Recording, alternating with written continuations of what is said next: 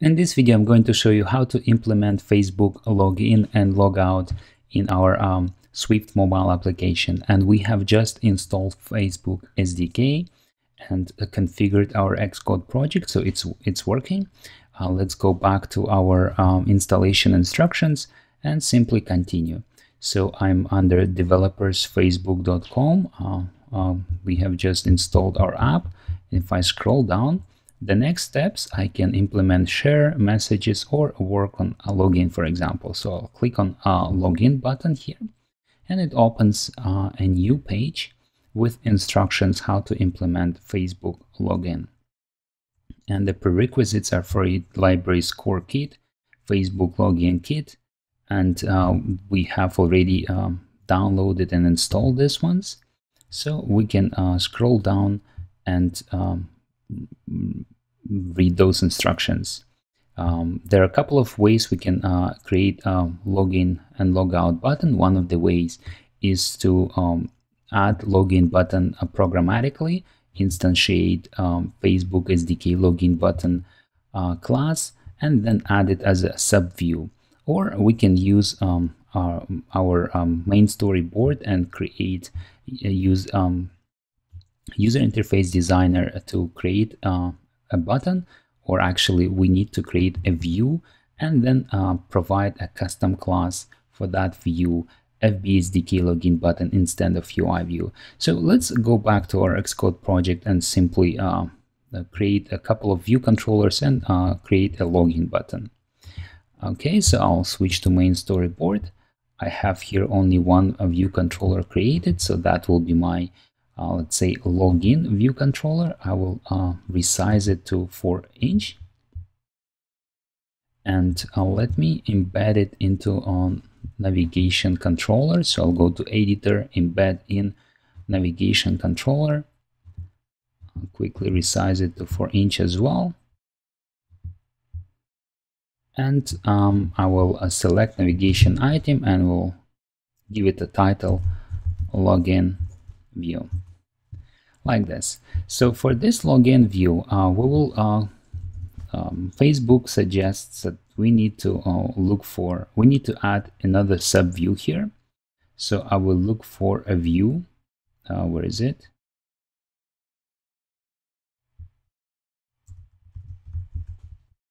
UI view,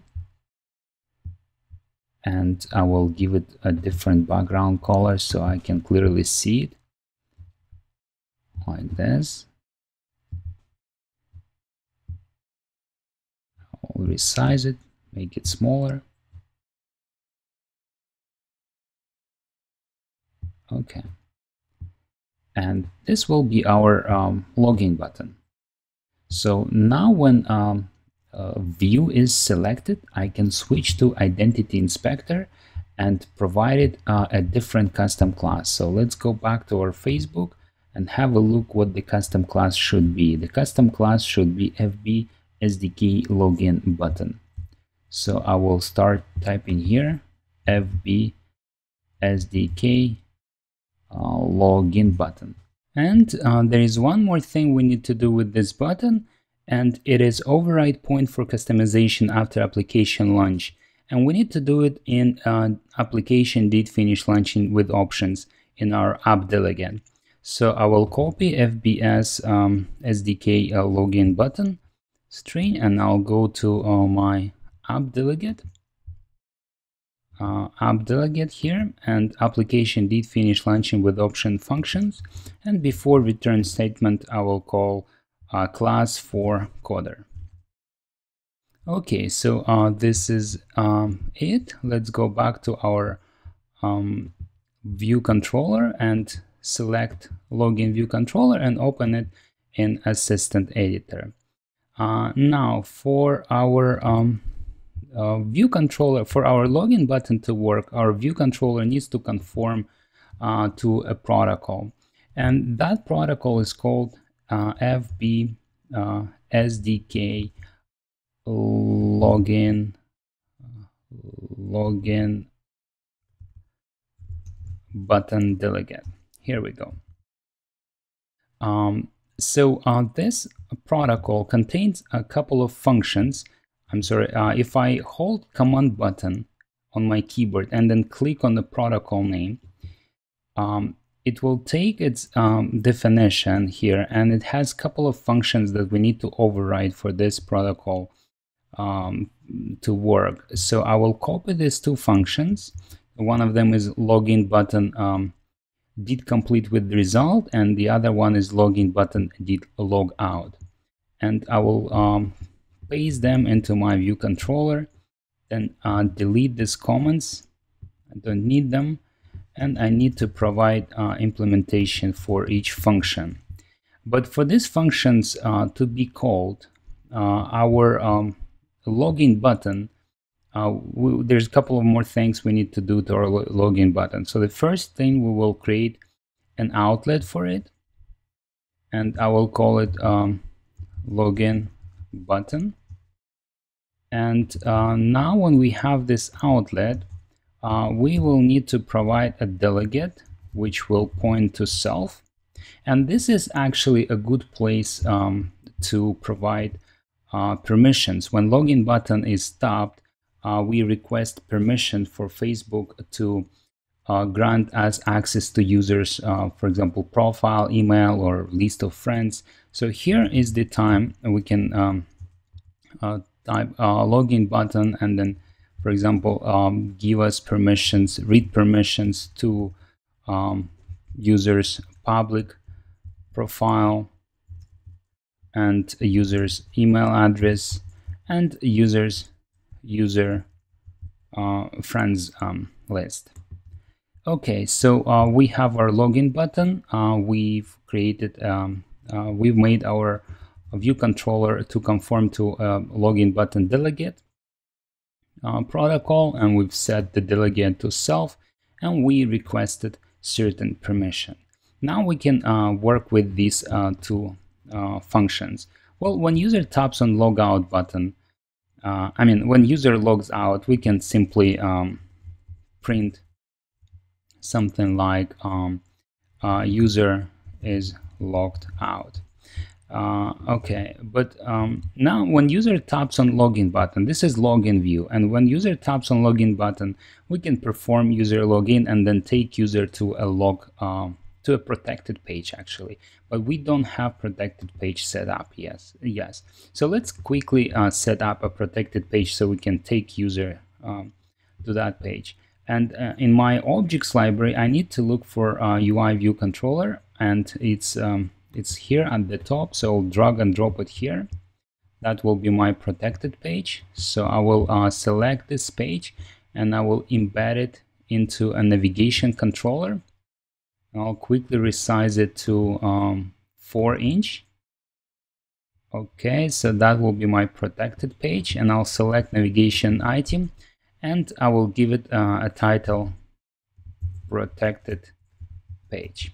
And our protected page will have a button, and we will create a custom button that will be a logout button. We could actually use the same approach with login page. We could create a Facebook logout button, but I want to show you how to create a custom button, a simple button that you can actually later on customize even further.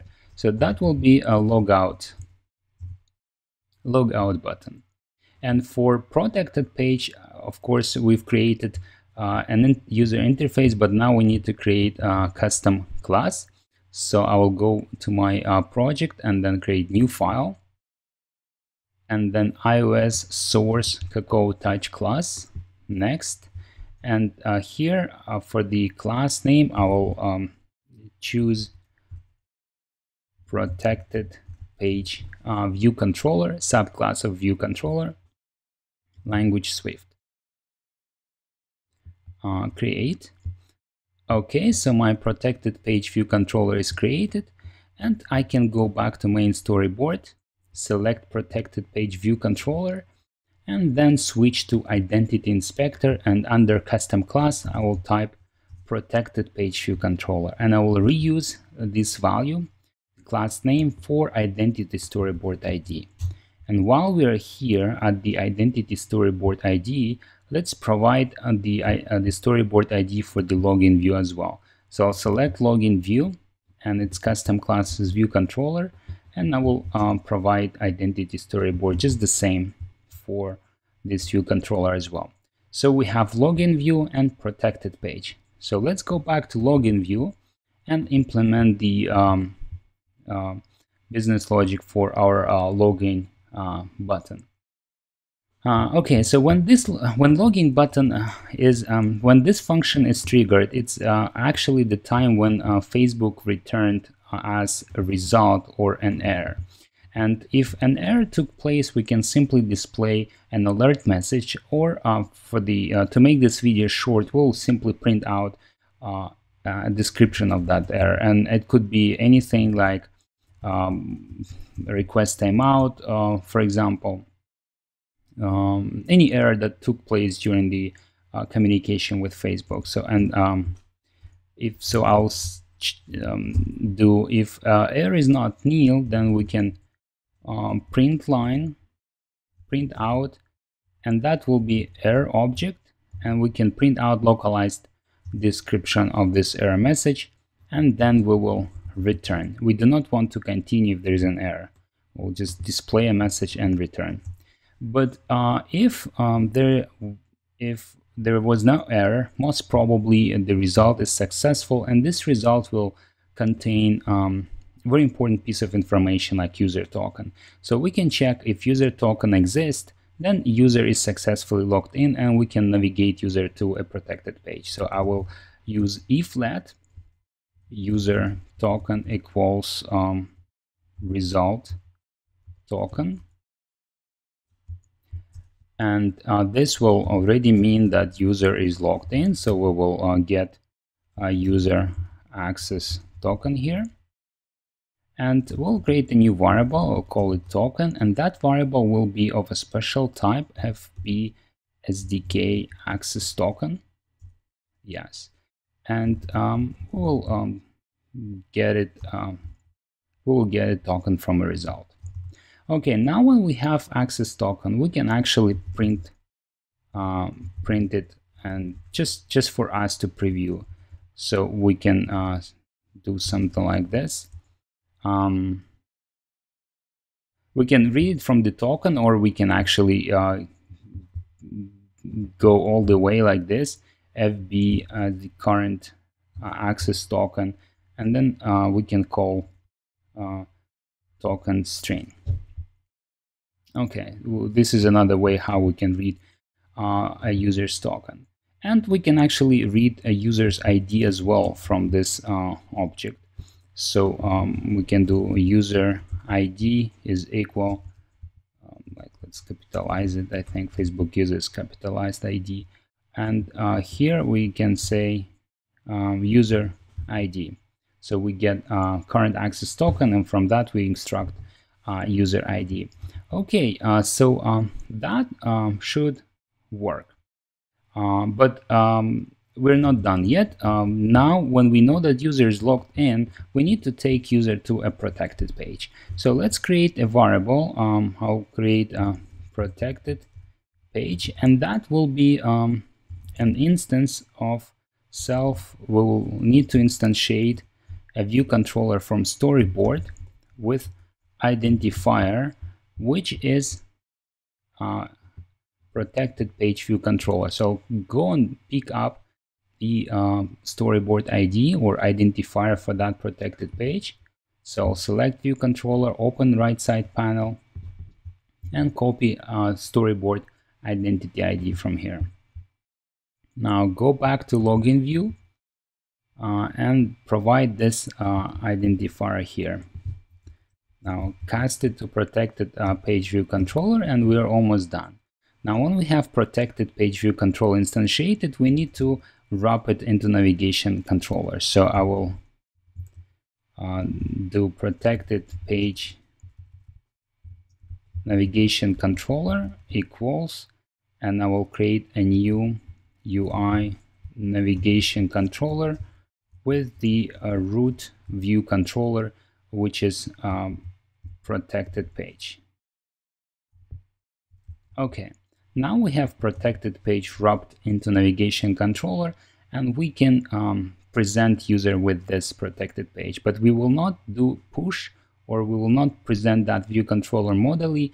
We will replace Windows current or Windows root view controller with the protected page. And for that, I need to access app delegate. And to access app delegate, we can do UI application, shared application delegate as app delegate, like this. And now when we have a reference to app delegate, we can access window, and from window we can access root view controller, and now we can assign Windows root view controller our protected page navigation controller. So that should work. Let's quickly run it and see if it actually works.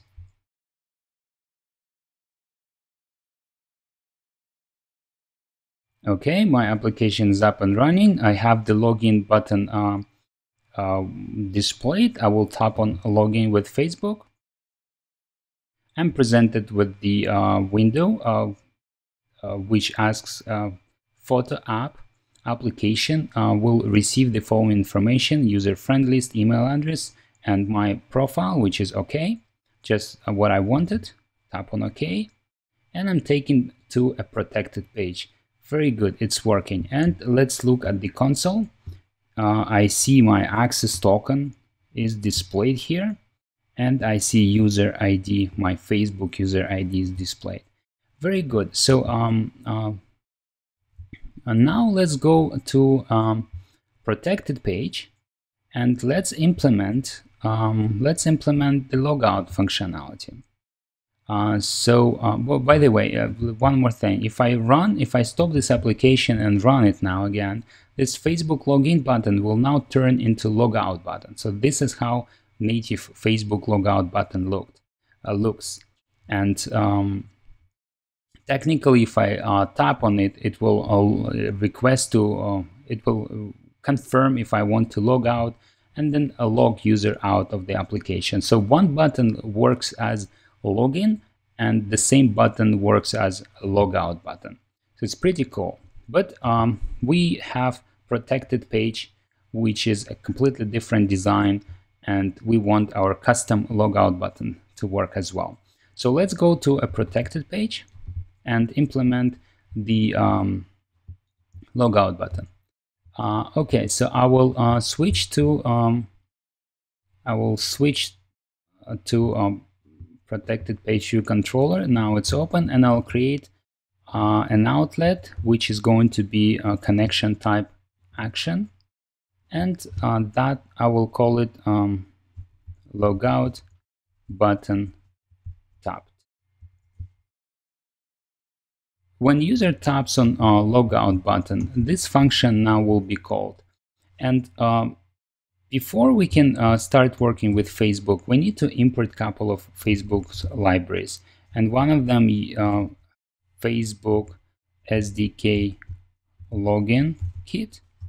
And the other one is import Facebook SDK core kit. Core kit. Okay, now to work with login and logout, we need to reference Facebook's login manager, and I'll create a new variable. I'll call it login manager equals Facebook SDK login manager. Okay, now when I have a reference to a login manager, I can actually call its function, which is called login manager logout.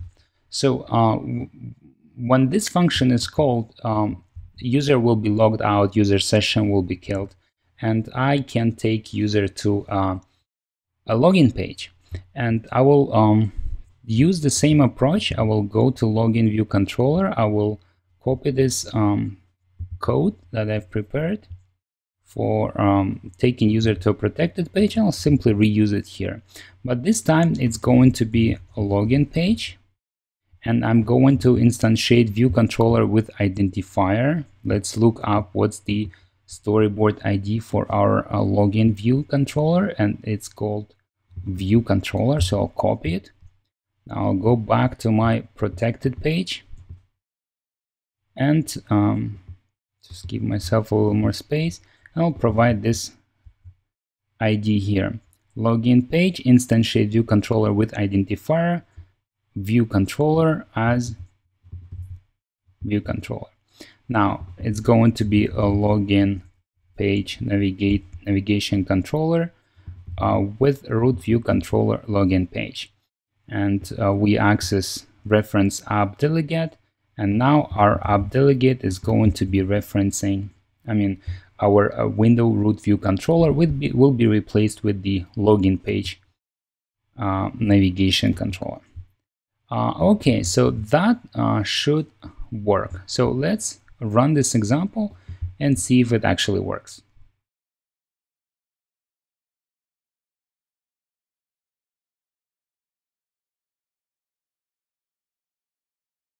Okay, my application is up and running. I'm logged in, but I'm still at the login view, so let me log out. Okay, so let's assume we just started. Let's close this application, run it again. So we start our app and we're logged out. We're invited to log in. I tap on login button. Okay, and I'm taken to a protected page right away. And now if I tap on logout button, I'm logged out and I'm taken to a login view. So our business logic is working. So let me tap on login again. I'm taken to confirmation page. Okay, and now I'm taken to a protected page. There are a few more things you can do. For example, the login and logout buttons work now very good, but now if we, for example, stop application and run it again, it will launch with the login view.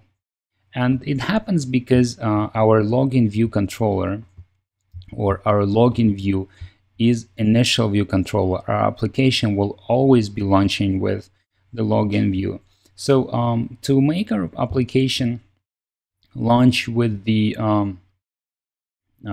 protected page, in case when user is logged in, we can override this behavior in the login view controller. So if we open login view here, so here in our view.load, we checked if there is an access token and user is logged in. But if there is no access token, user is not logged in. So I can copy this code out, cut it out of this view and put it into override view will appear, and I will super view will appear animated now here. And if I paste it here, so if user token is not nil, then I'm just will be here. I'll say if user token is not nil, then I want to take user to a protected page, right?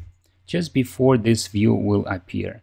And I do have code that takes user to a protected page here. I can either copy it from here, I can create a custom function which I can call from both of these places and paste it here. So now when view is about to appear, I check for access token, and if it's not nil, I know user is logged in and I'm taking them directly to a protected page. So let's run this code again and see how it works.